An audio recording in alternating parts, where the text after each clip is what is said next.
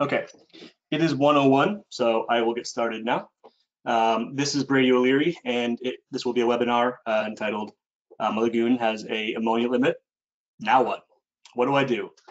We see this happening all over the country where regulators are imposing new limits on every wastewater facility, including wastewater lagoons.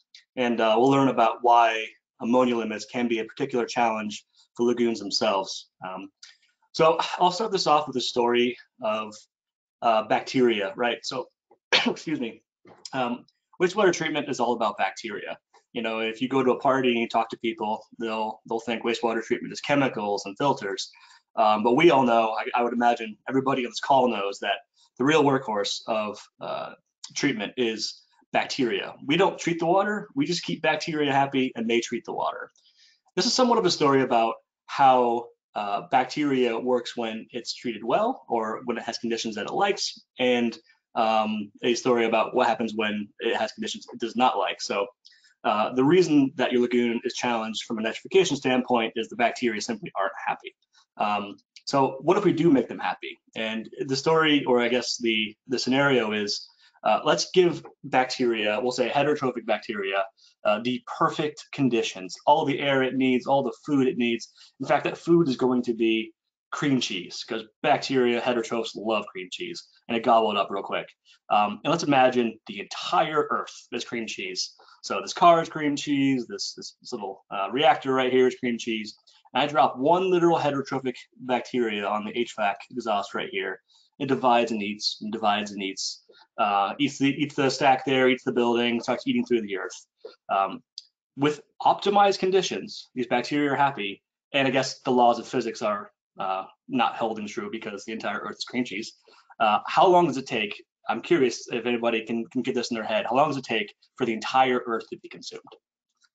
And I usually get answers that are, months, years, whatever. The actual time is 72 hours. And in the last half an hour, or I believe last hour, half of the earth disappears. So this is equal parts a story about the law of exponential numbers as it is a bacteria digestion. But when these bacteria given the right situation, they can really kick butt. And we're going to apply that to nitrification or ammonia removal here today.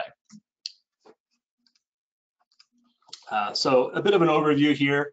We're going to start with an introduction, who I am, who Triple Point Environmental is, why what we say has we have a little bit of experience in this sort of thing.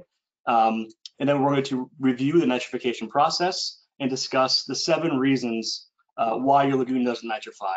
I have 6 crossed out because our flyer said 6, but I was doing this and I got inspired and I added a second one or 7th one, so we're doing 7 today. And then to answer the question, you've got a limit. What now? Now what? What do I do? I think it starts by studying up on nitrification, understanding your limits, and then at that point, evaluate your options. And I just put this photo here. That's me, your presenter, joyfully rolling across a industrial sugar beet lagoon. Didn't smell too good, but I've been around a whole bunch of lagoons, in, on, fortunately not actually in yet, but that's kind of a badge that every lagoon person eventually gets. I'm just hoping to hold that off. So Triple Point here, the company that I'm with, has been around since the late 2000s. And what we do is lagoon process exclusively. We actually have this phrase that lagoons do it better. And if you're on this webinar, you know what that is. You've seen it, I'm sure, a dozen times. But we genuinely believe that lagoons are the best choice for small towns. They're easy to operate, they're reliable, they're robust, and oftentimes the infrastructure is already there. So let's use what you have. We also believe that lagoons can do it better when they're faced with new challenges, new regulation, kind of like what we're talking about today. The other things aren't as important for this call, but to go through them, we have a tailored process in that the first solution that we offer typically isn't the final solution we end up with. And that's because every single lagoon is custom. So there's no one solution, one perfect solution for every lagoon. We have to understand what the customer's needs are, or what the engineer's needs are, or what the design needs are. And it's usually an iterative process. So we tailor fit every system to every lagoon, and then we back it up. We have the saying, it's written on our wall, we say it, we do it. And we essentially guarantee, if we say it's going to do something, we back that up, and we do guarantee it. You may have seen in other webinars, we as a company, did make the Inc. 5000 list. We're super excited about that. It's just the 5,000 fastest growing companies in 2019. We're the 9th fastest environmental company from a growth standpoint. So really pumped about that, and we'll put that away here.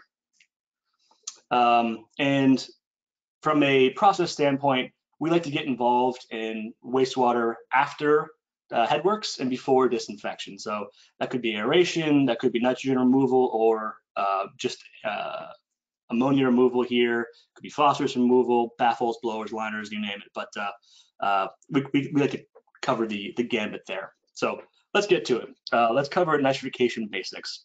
This stuff, it's a little academic, but I think it's really important to understanding the bigger picture here.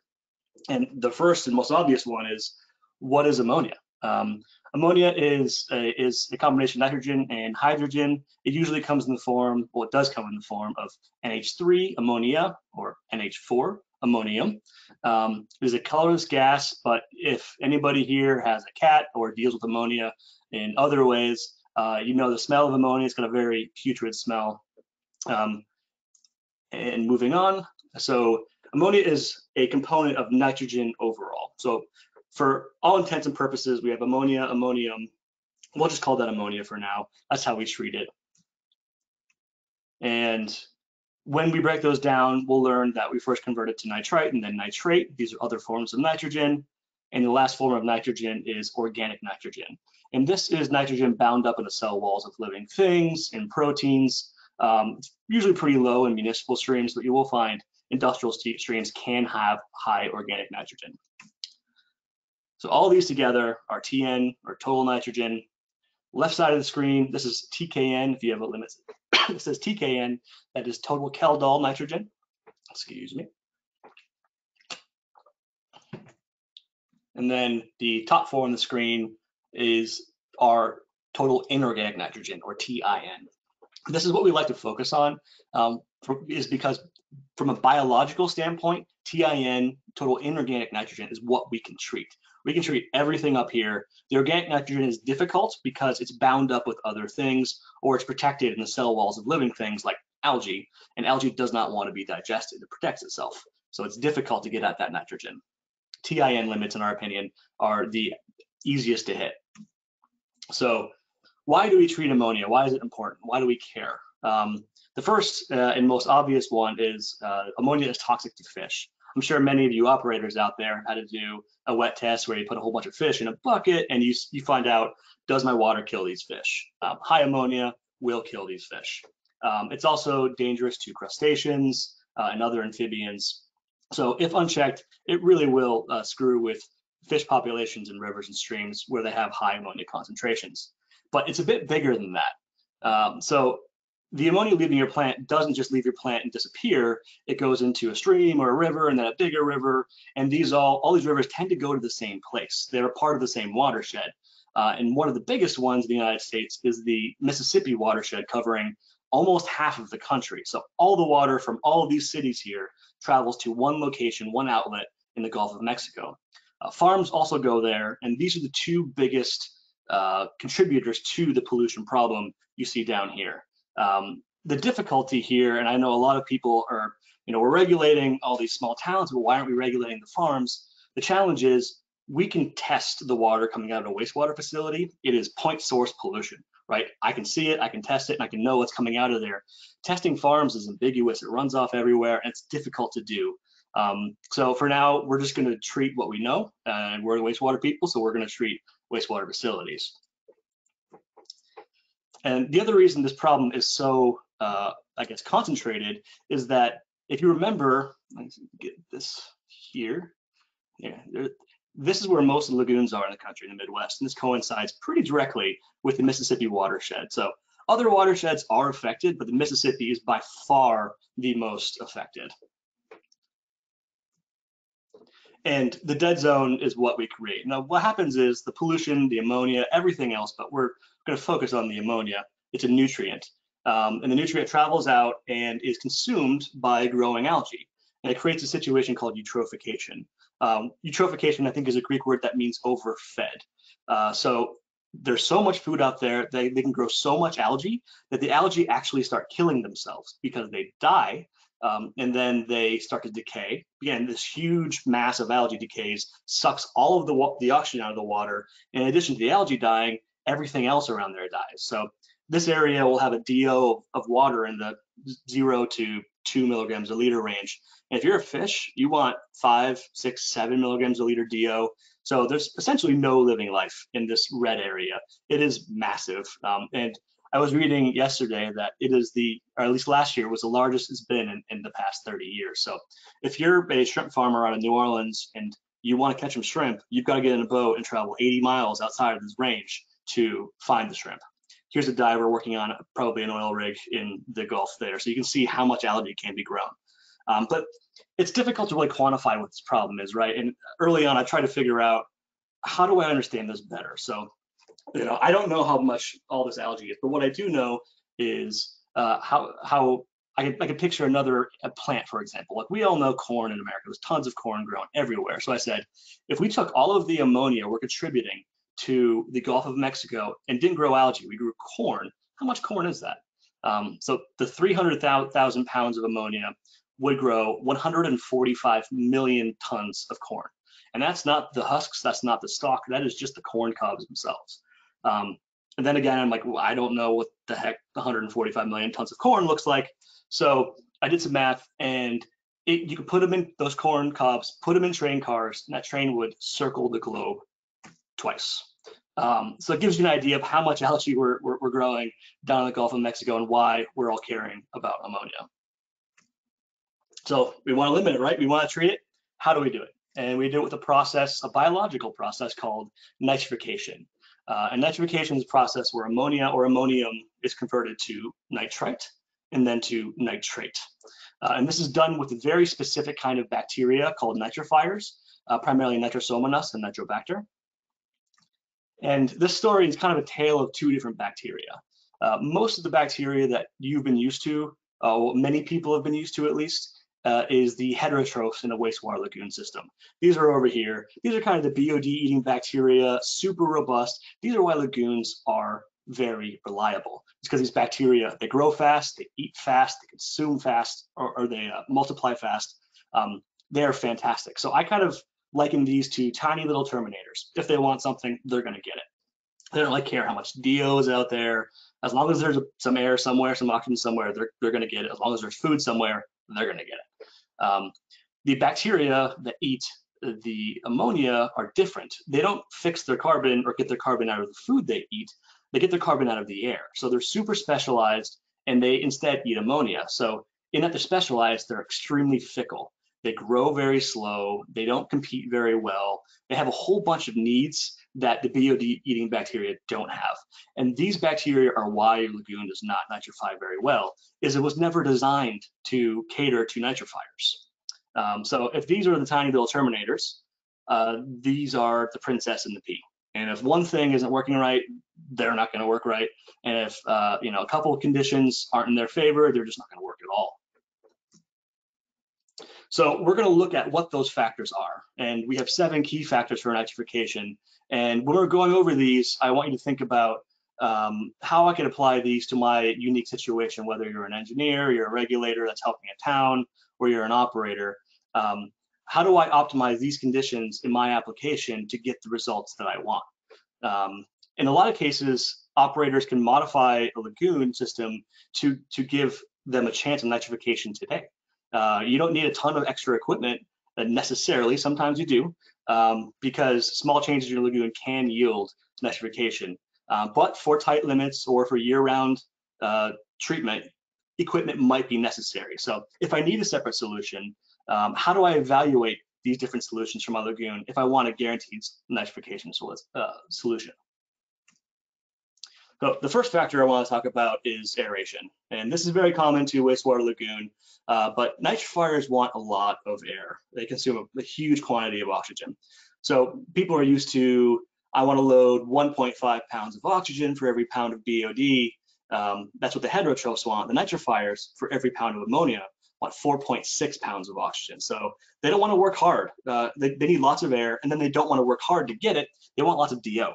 They want the DO to be 4, 5, 6, even 8. The more, the better.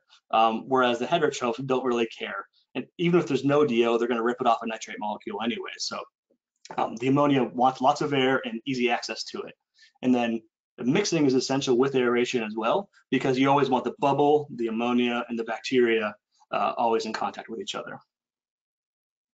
In a lot of cases, most lagoons weren't designed with ammonia air in mind. They were designed in the 60s, 70s, 80s, 90s, and if air wasn't applied, all this 4.6 pounds per pound of air wasn't applied, it's likely the lagoon currently does not have enough air to nitrify properly. And at the same time, a lot of lagoons aren't being operated at 4 to 8 DO all the time. The other factor is presence of BOD. So the heterotrophs, the little terminators, outcompete the nitrifiers. If I lock the terminator in the room with the princess and the pea and put, one meal in there and they're both hungry, which one do you guys think is gonna actually get the food, right? When the princess and the pea is saying it's too far away and that meal's not big enough and it's not warm enough and whatever else she's concerned about, terminator's probably across the room eating the food and probably eating the princess too. So we need to get the terminators out of the equation. So what we want is low BOD before nitrification can take place. Typically, we look for a spot in your lagoon at which point and after the BOD is 20 to 30 milligrams a liter. That means a lot of heterotrophs aren't going to grow, and there's not too much competition, and the nitrifiers can start to flourish. A nitrification factor, I believe this is number 3, is pH and alkalinity. These nitrifiers want a pretty neutral pH. Ideal range is 7.5 to 8. I've seen them work technically as low as 5.5, but academically, it shouldn't go below 6.5 to 9 for good nitrification. And also alkalinity is key. When these nitrifiers consume, they also consume alkalinity.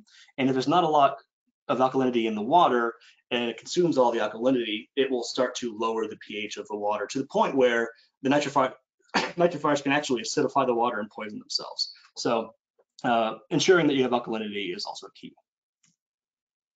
Nitrification factor number 4, these numbers are off, is nitrifier mass. So this is another reason lagoons don't nitrify well, is we can't get enough of these bacteria out there. They don't grow fast, they eat slow if you remember, but also they want to grow on stuff. They are not comfortable growing in the water column. They want to grow on walls and baffles and aerators. But the issue with a lagoon is that there's not a lot of stuff out there, right? It's designed to be one big volume. So in that they eat slow, we can't get enough of them in a small space. So this is DeSoto, Iowa, and we'll talk a bit more later about nitrifier mass and how we improve that in this location. But the long story short is we want to get as much of them out there to get the ammonia treated. Another nitrification factor, and this is the biggest one in my opinion in wastewater lagoons, is temperature. You'll see this is a graph of green is temperature, blue is effluent from a wastewater lagoon system, and red is maybe that lagoon system's permit that's coming up. They had a permit and they're asking themselves, now what? Because every year as the temperature goes back down, the ammonia effluent goes back up. Nitrifiers want warm water. In a lagoon system, below 60, they're really slow, and for all intents and purposes, below 50, they're not doing much. They're moving like molasses. And this is a big problem for wastewater lagoon systems in 2/3 of the country because it does cool down. The water, down south can get maybe into the 40s or 50s depending on location, and way up north, your lagoons freeze. So when the water gets that cold, nitrification essentially stops. And it's difficult to control because lagoons are enormous and it's tough to keep that heat in. It's one big heat sink.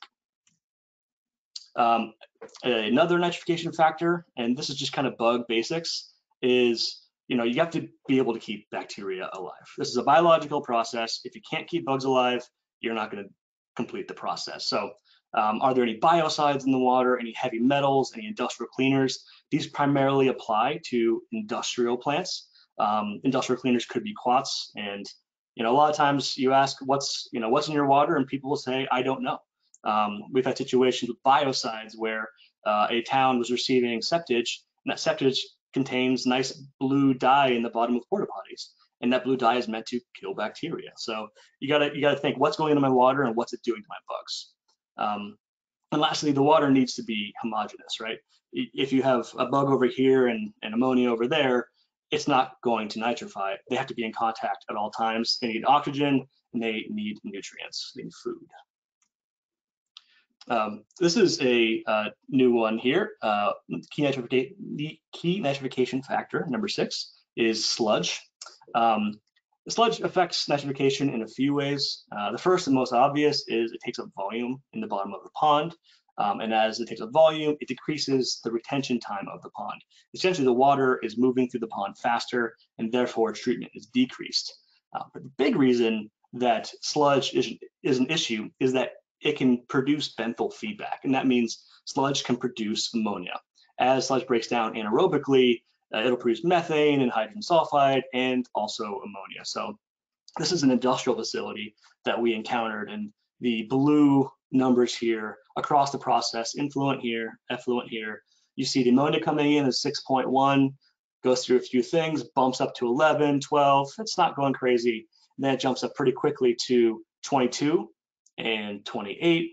And you can see in this case, there's no aeration, tested positive for H2S, which means there's anaerobic activity. They started with 6 and they're coming out at 34 milligrams a liter. So they don't have an ammonia problem, they have an ammonia production problem. So knowing what your sludge is doing and how much anaerobic activity is happening is going to be critical to hitting your limits. This is the bonus. This is the 7th one, 7th nitrification factor. It's flow. So short circuiting is a super common problem in wastewater lagoons, and it is difficult to control exactly where the flow goes without a serious baffle regimen. So if you look here, this is a wastewater lagoon, and this is a dye test. We messed with the colors so you can see it. But you see it mixes pretty well really quick, but the dye shoots up. This is where the influent comes up, shooting from the bottom right here. If you ask yourself, where should the effluent be in the situation, you'd say as far away as possible over here. But in reality, the water comes up right here, and the effluent pipe is right there. If you look where the green dye goes first, it is straight to the effluent pipe. And if you can't hang on to your water, it's difficult to treat it as effectively as possible. And this is a problem, especially if low limits are applied to a limit or a permit. So as a bit of a recap here, why do lagoons fail to nitrify? Could be the presence of too much BOD, but most lagoons can handle that. They can treat BOD very well. Could be low or high pH or low alkalinity. Most, at least municipal lagoons, have no problem with that. Or it could be the presence of toxins or other issues like that. Those are typically not the reasons lagoons fail to nitrify. These are the reasons they fail, is that there's not enough bugs out there, not enough hungry mouths to eat the ammonia that's applied. The temperature is too cold. There might not be enough oxygen out there, or the lagoon's not operated at 4 to 8 DO. Could be low mixing. The flow is not controlled, so maybe all of the water isn't being treated as intended, or there could be sludge feeding back ammonia into the process. So you get a limit, you're applied, you're told in 24 months, you have a compliance deadline. So it's important to understand what that limit means. In a lot of cases, we highly encourage to talk to your regulator. They're there to help you. They have tons of experience. They know how other towns have accomplished this. They want the same thing you do, and they want a good quality effluent. Also, rural water circuit riders are also good people to talk to as well. So first, you want to evaluate your limit, right? How strict is it? Is it 10 milligrams a liter? That's not too bad. Is it 0.5 milligrams a liter or 1 milligram a liter? That could be pretty low, and that is pretty low. Another thing too, is it milligram per liter based or is it loading based? Because milligram per liter doesn't care if it's 5,000 gallons a day or 500,000 gallons a day, but loading based could be diluted. So if you're allowed 5 pounds per day of ammonia, that's different at 50 gallons per day versus 100 gallons per day from a milligram a liter standpoint. Also, what times of the year do you have a limit applied? When is it the most strict? Oftentimes we see regulators understanding that lagoons have a harder time in the winter and allowing higher effluent values in the winter time. And also the impact of ammonia in the winter on those streams is not as bad.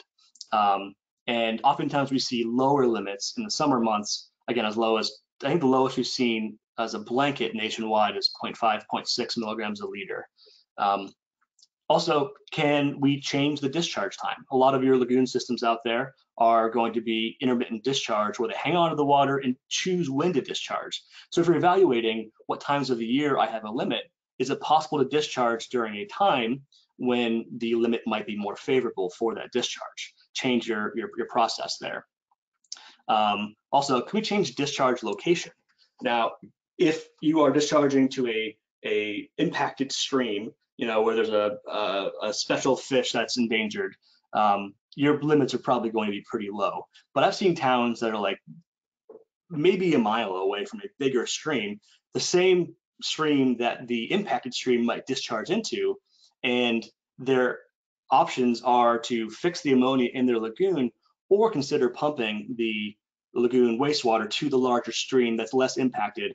And that larger stream typically would come with higher limits. So you might not have to treat as low. And the other thing to take a look at is, when is my compliance deadline? Oftentimes it's really far in the future. Regulators usually give a long runway for you to figure things out.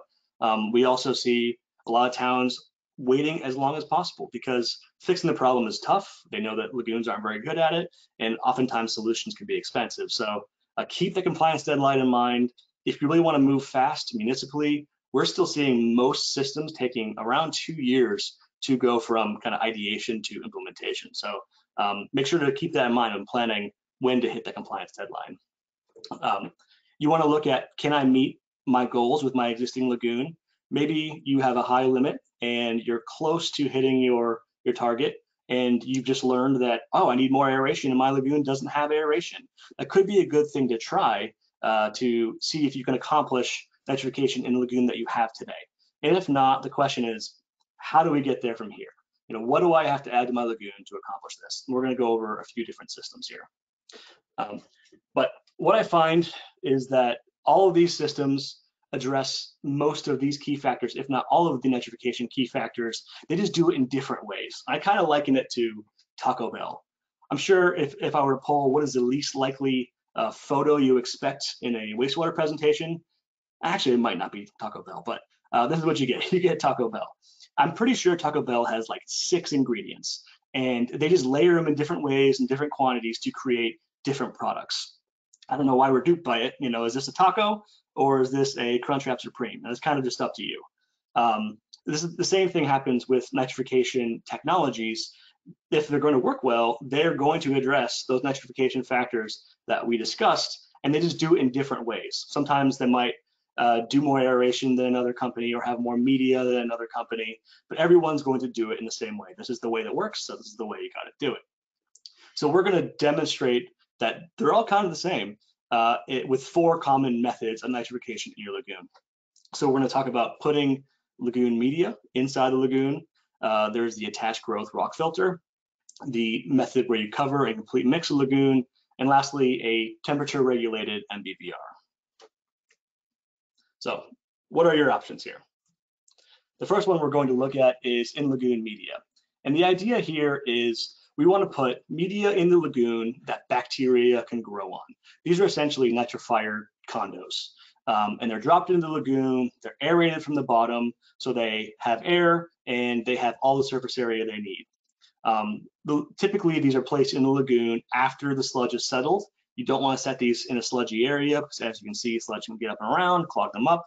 And they also wait until the BOD is low in the lagoon. Lagoon upstream is typically designed to treat the BOD first. That way, these can cater to the nitrifiers. Aerated at the bottom, and they do have a good nitrifier mass. We'll consider that a medium amount of surface area inside the lagoons. The kind of Achilles heel of in-lagoon media is that, first of all, you have a pod here and a pod there, but you can't guarantee that every drop of water is going to go through every one of these pods. Short circuiting will affect in-lagoon media. And second, these systems don't address temperature. They just kind of compensate for it. So you might have seen fabric ones. This is actually one that Triple Point is designed, where it's a corrugated media. There's the dome version. There's all sorts. Essentially, they put a whole bunch of them out there. And what happens is Here's actually an example of data from one of the facilities. The ammonia effluent was high throughout the year for the most part. They installed a media system right here. You can see the ammonia dropped. It did its job great through the summer months, but as it started getting colder, the ammonia crept up and jumped up again because this type of in-lagoon media, in really any sense, does not address temperature. So these are options for light limits. I just need a bit more nitrification, or warm weather compliance. You're way down south, your water is always warm. This is a good way to chew up some ammonia in your lagoon. But we're going to take a look at more comprehensive options here. And these are options that are going to address all of the factors of nitrification, at least the really important ones in your wastewater lagoon. And we're comparing the 3 most successful technologies that we've seen out there. We actually did a survey of data across 4 years in one of the states that we're in. So we can compare the effluent, this is third-party data from the state, the effluent compliance from these different systems. So we have cover and complete mix, we have temperature regulated MBBR, and this is what Triple Point does, and there's an aerated rock filter. And you can see we have a lot of data points from all of these, well over 300 over multiple facilities. And we evaluated how compliant are these systems. And the first one is 87%, MBBR is 98%, rock filter is 96%. Keep in mind, this data is kind of longitudinal and is over multiple facilities, and it does include BOD, TSS, and ammonia. And we all know that perfection is impossible, but we try to avoid excursions by any means necessary. So we consider all of these to be reliable technologies that do work very well. And then a lot of these excursions come down to operational situations or site-specific situations. All of the right 2 are given an A grade, and this one gets a B or B+ for compliance. So these are all great technologies. The first one we're going to talk about is the aerated rock filter. And the idea is you dig a big hole in the ground, you fill it with rock, and the rock becomes media or attached growth sites for bacteria. The bacteria grow all over these rocks, and there are a lot of them. So the kind of similar to the last situation, the sludge is settled out in the lagoon. The lagoon does all the digestion. It is aerated at the bottom, so the bacteria have air. But one of the differences here is this is an external reactor. The flow is controlled. So we want to guarantee, or this technology wants to guarantee, that every drop of water is treated, and it does that by passing every drop of water through it. The big differentiator of this technology is the nitrifier mass, how much bacteria is grown out there, and the temperature.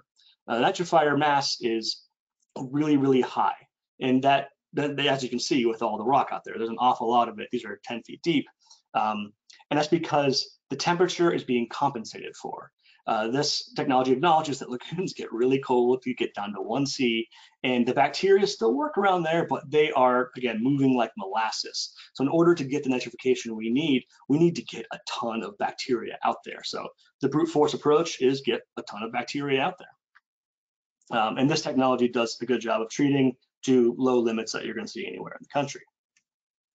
Another philosophy in treatment, another way to kind of mix up the ingredients here, is the cover and complete mix.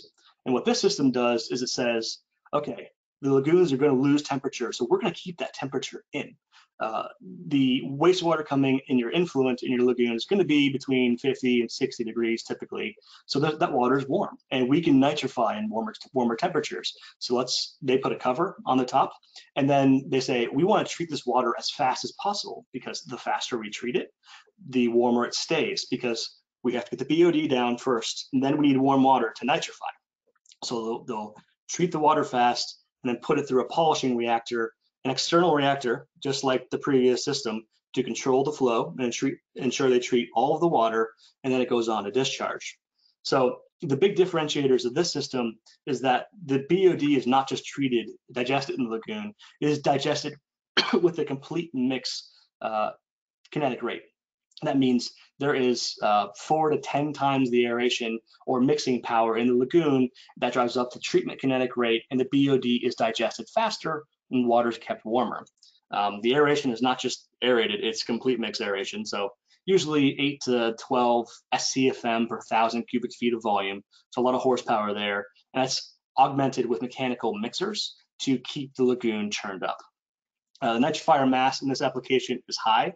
The media that's put in the polishing reactor is actually, I should show you here, it's essentially this. It is corrugated trickling filter media where bacteria can grow on the loss of surface area.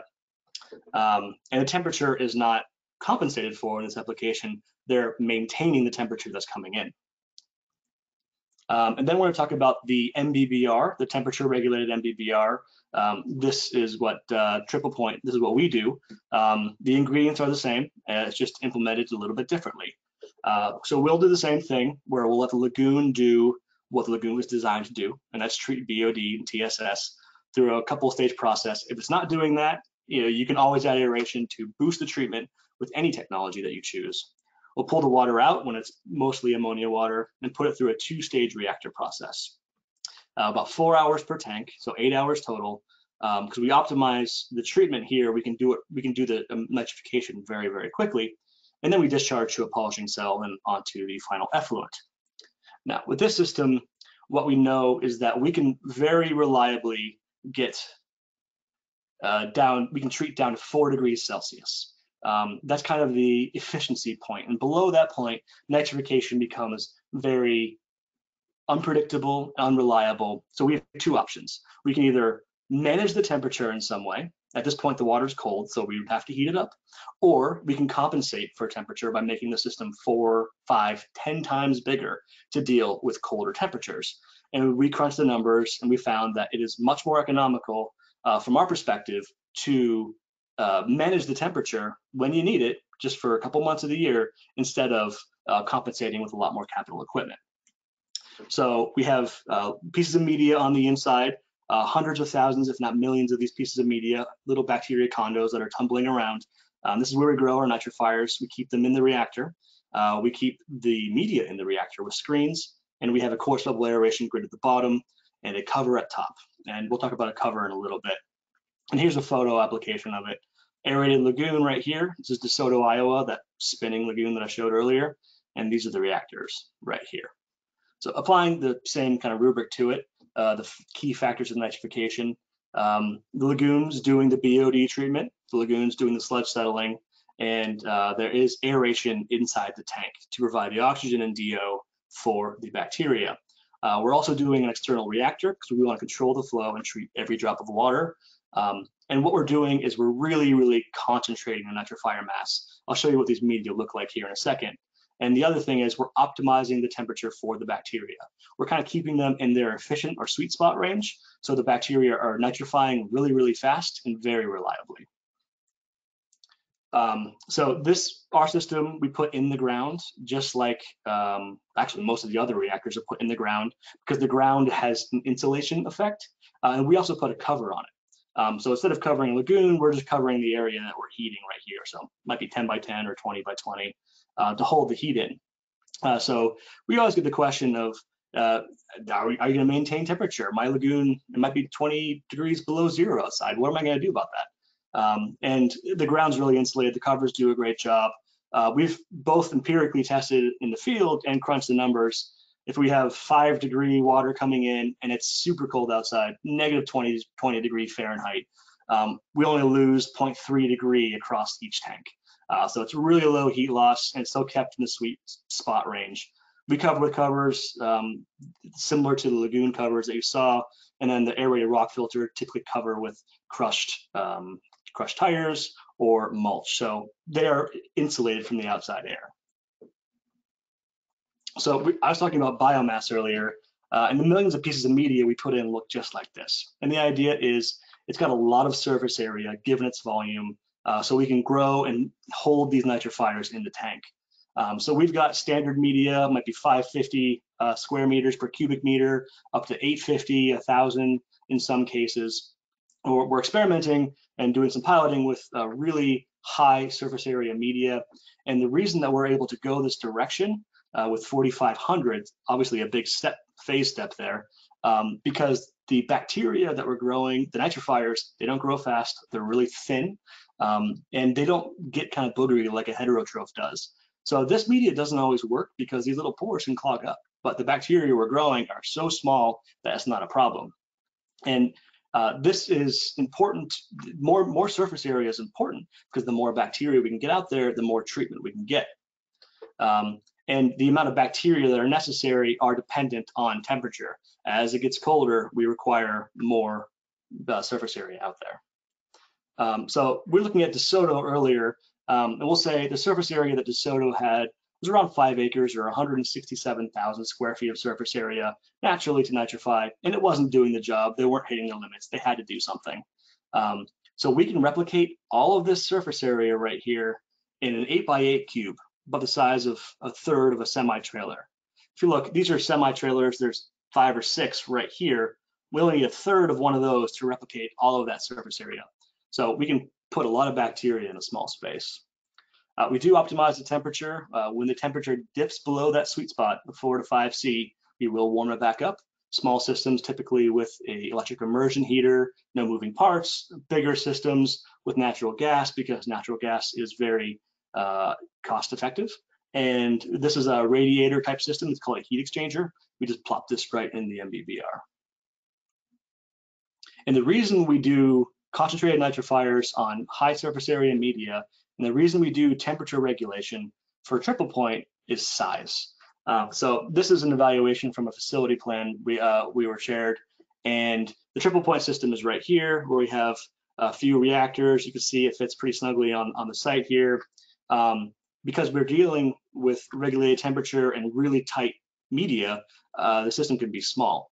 If we're compensating for temperature and putting in aerated rock filters, the system needs to be significantly larger. In some cases, additional land may need to be required, but if the land's available and you've got it, this is how much larger it might be. The other thing that is an important factor to understand with the temperature regulation is we don't always need it, right? We don't need it in the summertime. We just need it for a couple weeks of the year, a couple months of the year, depending on where you are. But what we found actually is that you don't actually need it at all in some applications. And this is because we're all conservative in the wastewater market, right? We're not designing for the wastewater system we have today, the loadings and flows that we have today. We're designing typically for 15, 20, 30 years in the future for some growth condition where industry moves into town, higher flows, higher loadings. And that means we have more surface area on day one than is necessary. And if you recall, these bacteria do consume at really low temperatures down to 1 C. They just do it really slowly, but we're over-designed. We're over capacity out of the gate.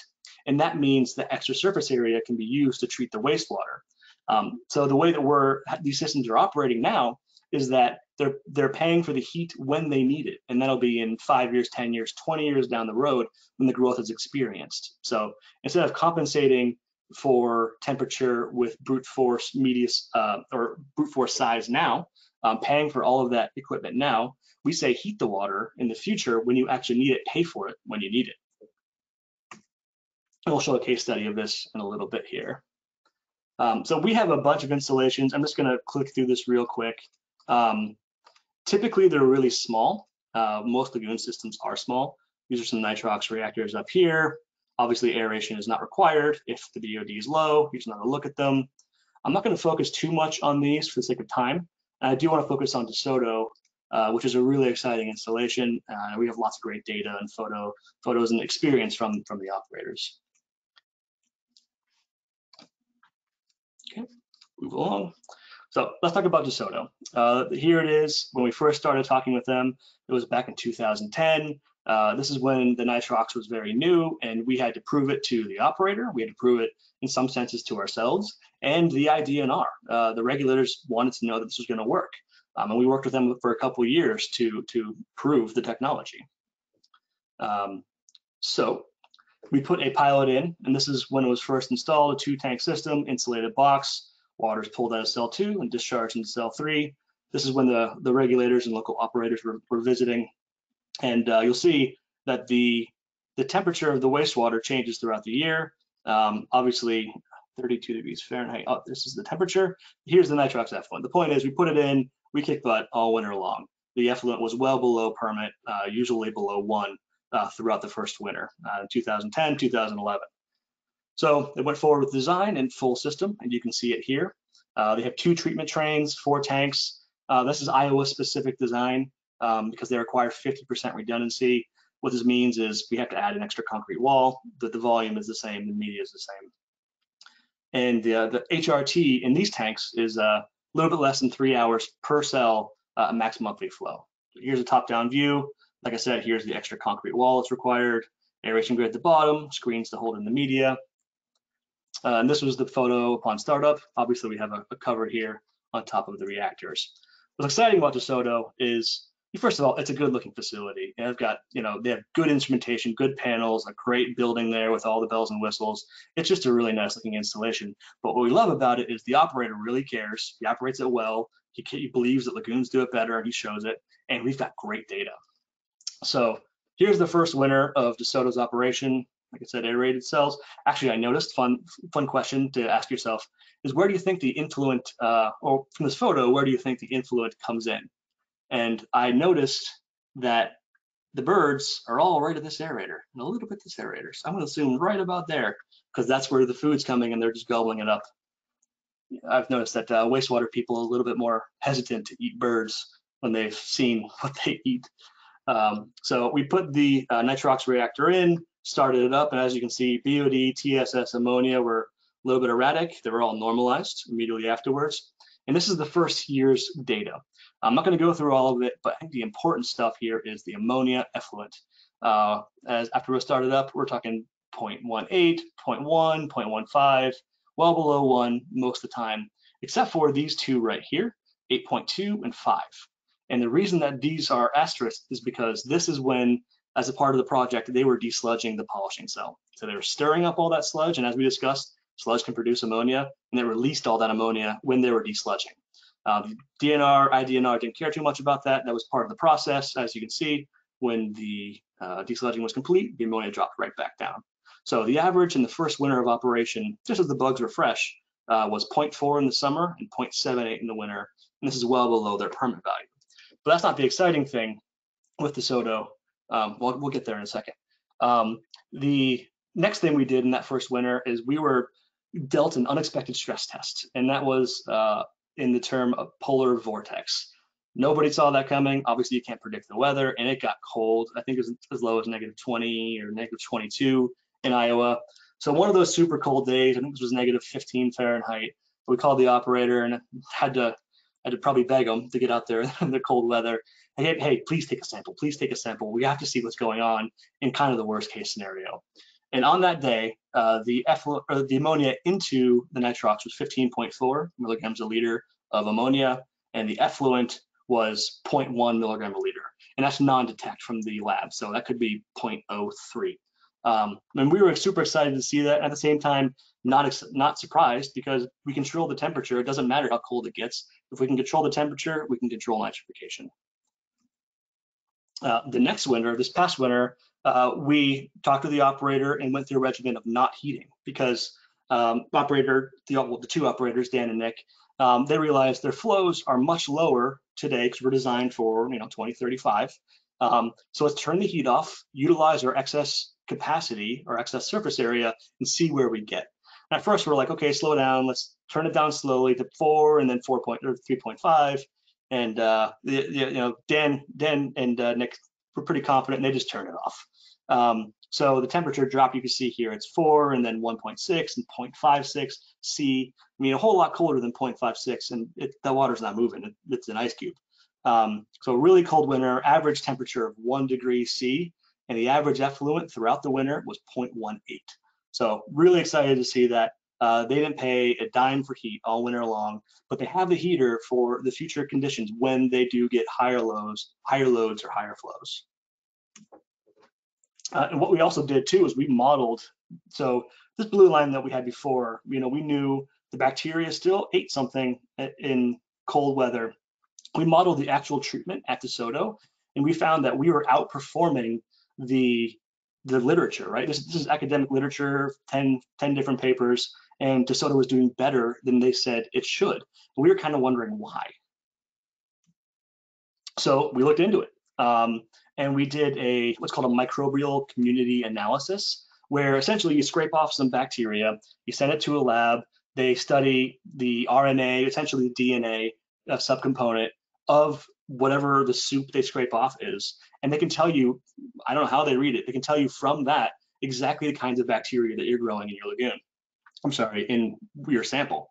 So typically you'd see a ton of heterotrophs, so you got Flavobacterium. The trunk line here, the thicker it is, the more bacteria you're growing. What we were excited to see and what we knew we expected to see is that the thickest trunk line, the most bacteria that we have in the system is Nitrosomonas. And we did this at DeSoto, and just for a control or another sample, we did it at one of our pilots where we're testing some new media. And this kind of goes to show that if we optimize the environment, obviously we cater it to nitrifiers, we can grow nitrifiers. It's kind of tautological, I guess. And the lab also told us that the kind of nitrifiers we were growing, the specific subspecies, were cold adapted. Again, kind of makes sense. What was fun about this is that we compared the amount of nitrifiers we were growing to a normal MDBR. How much bacteria should a normal MDBR have? Usually between 1% and 2% of the bacteria are nitrifiers. But because we create the ideal conditions for nitrifiers, we're growing a lot more. At the pilot, we were growing 7%, so more than 3 times the standard MBBR. At DeSoto, we had 21.6%, so over 10 times the normal MBBR nitrifier population because we cater it to their growth. So that's great. And this is why we can kick butt. At least DeSoto, why DeSoto was kicking butt all winter long without heat. I'm going to skip this one for the sake of time. We're going on 52 minutes now, and I do want to leave room for questions. There's a few things I want to kind of go over here at the end. First, we're creating a mobile version here where it can be rolled up and plugged in. This is primarily a industrial service where these tanks are rented, the treatment's rented, but it is something we're excited to try on here. And I do want your questions. So I believe there's a method in this webinar here for you to submit them. Please start doing that now so we don't have too much of a lag later when I go to read those. And then final housekeeping here, kind of a summary. The big takeaway here is you can nitrify in your lagoon. It is something you shouldn't worry about. It is something you can work towards, you can optimize today and plan for tomorrow. And we do believe that lagoons are the best system. So if you have, maybe your buddy at the trade show saying, oh, you're getting nutrient limits, you're gonna have to go mechanical. You're gonna have to get an activated sludge plant or an SBR or something fancy or complicated. You can just say, no, we don't have to. That conventional wisdom is not true anymore. Lagoons can nitrify. But in order to get there successfully, you do have to understand your limits, when the compliance deadline is, how strict the limits are, when the limits are, and then optimize your lagoons for the 7 key factors we did discuss. And that'll help you determine the best path forward. And like I said, please reach out to your regulators or rural water. They do have a lot of information, a lot of resources to help you out. Obviously, your town's engineer is a great resource as well. They're dealing with this frequently in many states, so they're going to be familiar with the ammonia problem. And at any point, you're welcome to reach out to us. Wastewater Lagoons is all we do. We are the experts and happy to share that. I'll say 1 in 3 phone calls I have are just answering questions to help somebody out with a problem that we don't really deal with. But we've been around lots of lagoons and we want to share that. We also have Lagoon University, which is kind of a goofy name that I love, where we're putting these webinars on to educate operators, engineers, whoever else on their lagoon systems. So there's a whole bunch of webinars shown here. This webinar will be posted there. It's a brand new website. We're constantly improving it over time. Please visit it, and eventually we will be giving CEUs virtually, and we're working with a number of different states to get those authorized. So please keep checking back. It's lagoonuniversity.com. And many of you already know this, but we do have the Lagoons Do It Better community, and we welcome you to join. We're putting out blogs every 2 weeks. We do educational videos. We do a lot of training events, not doing those right now because we're locked down, but we do training events throughout the country with lagoon operator specialists that we bring in to educate. There's a great Facebook community, a Lagoons Do It Better community, where we have hundreds of operators that all share questions and success stories and kind of frustrations with lagoon operations sometimes, and they can really bounce ideas off each other. And I've seen some cool things, so it could be everything from what kind of flow you put through your system to a lagoon's pink. Why? Great place to go figure that out. And lastly, if you go and join our blog and our YouTube page and the Facebook community, we'll send you a hat. The Lagoons Do It Better hat. If you're kind of, we call them Lagoonatics. If you're a Lagoonatic and you want to wear a mossy oak hat with Lagoons Do It Better, we'll send it to you. It's a flex fit. So if you want to be a part of that, jump on lagoons.com/LDIB, Lagoons Do It Better, and sign up, and we'll get you a hat. So questions. What do we got here? Okay, expand this thing over here. Please bear with me.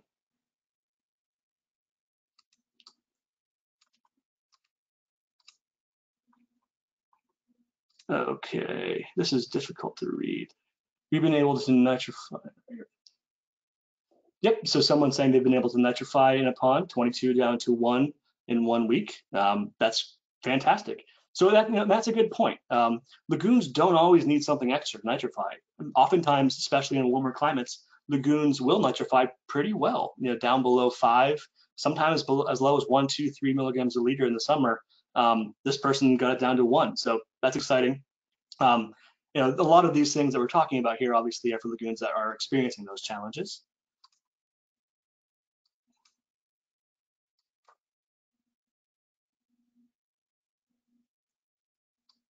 Sorry, 1 second. This is difficult to, here we go, I can pop it out. There we go.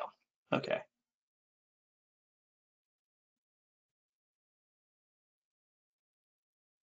Yep, someone also had experience with RV discharge, contains formaldehyde.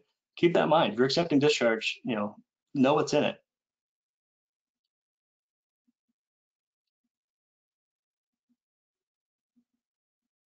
Have you considered recycling the air to get the benefit of the heat of the air? Blowers and compressors produce heat. Great point, and yes, we absolutely have. We've analyzed that, and unfortunately, the thermal capacity of air is low, and the thermal needs of the water, the BTU needs, is really high. So the blower air does heat up the water a little bit, but it's not super meaningful. It doesn't get as warm as we would like. Have we had any projects in Colorado? I don't believe we have. I need to check with our West Coast guy, but we're always looking for new projects. Most of our projects have currently been in Iowa and Missouri. Those are kind of the 2 hotspots from a regulation standpoint, where low limits have been applied. They've been there for a few years, and towns, hundreds of towns have been looking at nitrification. How did you manage the sludge produced by the reactor? Do you send it to the sedimentation lagoon? So fun topic, love the question, Umberto. So yes, just to kind of give context here, this is an MBBR, and conventional wisdom is that MBBRs produce solids. And that's because those little pieces of media are tumbling around, they're banging into each other, they're banging into the walls. It's a self-cleaning process, which is great because they never clog. You kind of turn it on, you forget about it for 10 or 20 years, but that does scrape off little pieces of bacteria that need to be settled out. Also, a differentiator here is that conventional wisdom comes from the heterotroph world, where we're growing those little terminators. They grow fast, they eat fast, which means they slough off fast. They produce lots of solids. We're growing nitrifiers, and they grow really slow, so they slough off at a lower rate. So the amount of solids that we produce in our nitrification specific reactor is low. So we're going to add between 2 and 3 milligrams a liter, and usually that's really fine. Coming out of the MBBR. And a lot of times, if there's BOD in the water, we're going to consume that BOD too. So with BOD reduction comes TSS reduction. So the net reduction or addition of TSS across the whole reactor is about equal. What goes in is what comes out. But the other part of your question is, do you put it into the sedimentation lagoon? And yes, we do discharge to the polishing cell. So we go cell 1, cell 2, reactor, polishing cell. And we do that primarily because if cell 2 burps something up, lagoons turn over, that happens, it'll go through the reactor, and we want to discharge it and settle it out. A couple of these questions are better answered in an email, kind of specifics about projects. We'll get those out. And yes, can we talk to you on the phone one by one? Absolutely, and that applies to every one of you. My number is right here. I'm one of the founding members of the company, so I can comment on projects anywhere and get you in the right hands. And my email is right here as well, brady@lagoons.com. and we are at 2 o'clock. So it is a 1-hour webinar, and I don't want to take up too much more of your time. If you're just jonesing for more information, please reach out. We love to geek out on this stuff, and if I can't help you, I can point you in the right direction of someone who can. So Brady at lagoons.com, and my cell phone is 814-777-3527. And I'm really appreciative of you guys all coming and being on board here. We had a big turnout. I think it was as high as 170 or so. So we're excited about that. Glad to see you all here, and hope you all have a wonderful rest of your Thursday. Thank you.